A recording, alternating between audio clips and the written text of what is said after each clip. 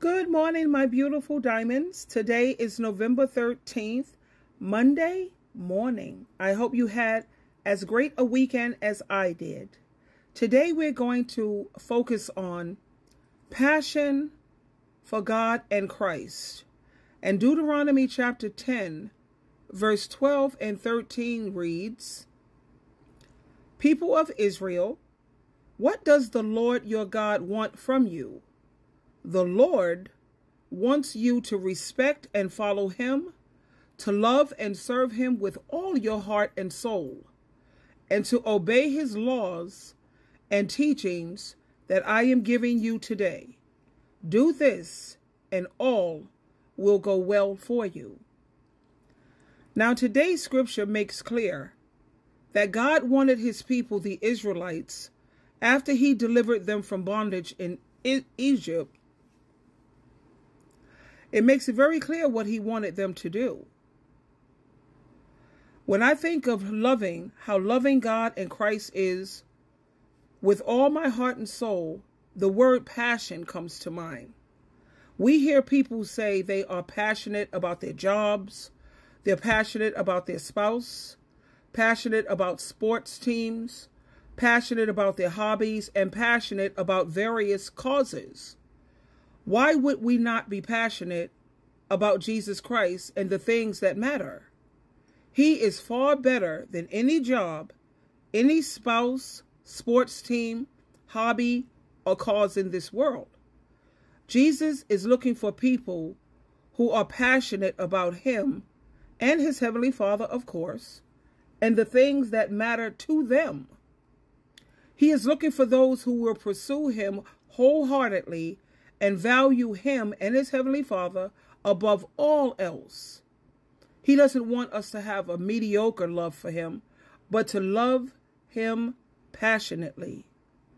The way we express our love for God and Christ is through obedience to his teachings, as noted at John chapter 14, verse 15 and 16, where it says, "Jesus said to his disciples, 'If you love me, you will do as I command.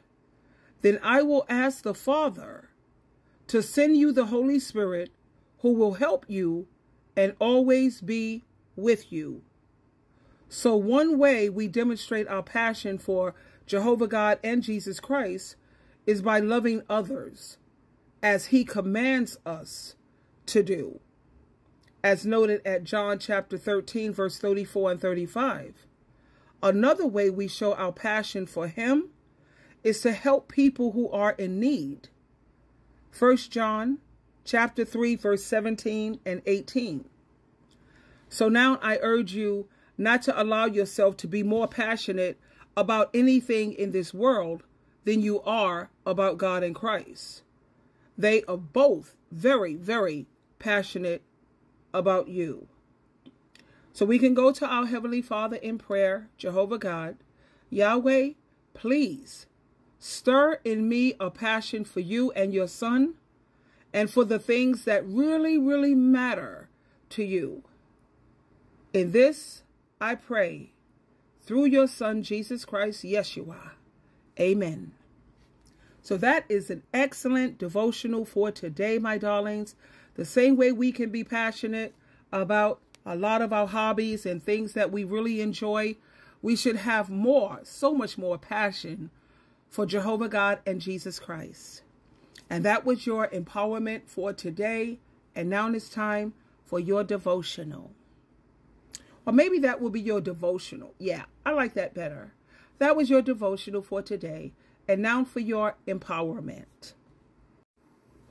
Okay, here we are. Remember, we are called to be Christians and not doormats. That's our focus, our empowerment thought for today. Maybe you've just realized that you need to start saying no to certain people, but you don't know where to start. To build healthy boundaries, you're going to want to, number one, is to know yourself.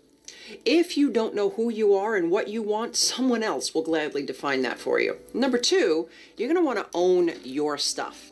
It's tempting to think of the boundary stomper as the only problem in the relationship. Owning your part is going to help you to separate the two. Number three is to communicate your boundaries. Yes, it may feel clunky at first. That's okay. Keep trying. Number four is to hold your boundaries. Boundaries aren't about making the other person get it. They're about protecting you. Keep holding your boundaries. We're called to be Christians, not doormats. If you agree with me, can you say amen? Amen. Maybe you've just... Amen, amen, amen. That's right. You have to have boundaries set up in place. It's not only to serve as a protection for you, but it's also to help you get along with others. You know, that's the reason why you have boundaries set in place. You know, it helps us to get along better. You know what you know what's hurtful to me. I know what's hurtful to you. So we try to avoid those things. When a person asks you nicely, you know, you try. I'm nice. I come out very nice the first 2 times. But if I have to tell you a 3rd time, then I come out raw.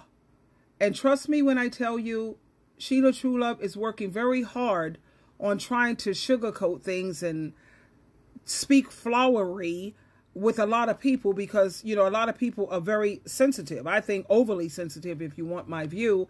But I'm sure you've seen it over and over again on social media, where people will make a comment and certain people will take offense to it, even though you weren't trying to offend them. But you have to be mindful of different people, whoever you're dealing with. But like I said, the purpose of setting boundaries is to try to help you get along better, to protect yourself, and to let people know that you are not a floor mat. I am a Christian, yes, absolutely, in every sense of the word. But God did not create me to be anyone's jackass. I'm going to use that term. SheilaTruelove is still a stallion. I haven't let this world or these men or these crazy things break me. And I owe all of that to my Heavenly Father and my Lord and Savior, Jesus Christ. And also to my mom, because she's the one who raised me to be a very strong Christian. And she raised me to have a strong mind. And I'm just so grateful that I am still a stallion. They still haven't broken me. Thank you, Mommy. Thank you, Jehovah. Thank you, Jesus. Okay, now are you ready for your Bible trivia questions for today? What Hebrew word is the same as the Greek word Christ? You can find that at John chapter 1, verse 41. The next one is a quotation question. How did Jesus say his baptism would be different from John's? Acts chapter 1, verse 5. Your next question and your last one for today, because I have to do some other things. In the parable of the Good Shepherd, what did Jesus say the Good Shepherd would do for the sheep? John chapter 10, verse 11. So there you have it, my beautiful sparkling diamonds. Jehovah loves you very much. Jesus Christ gave his life for you, so you know what's up with that. And yes, I get up each and every morning to give you your empowerment, your daily devotional. So that must show you how much I do love you.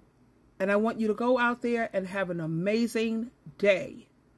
I want you to have the kind of day that you know you deserve. I love you.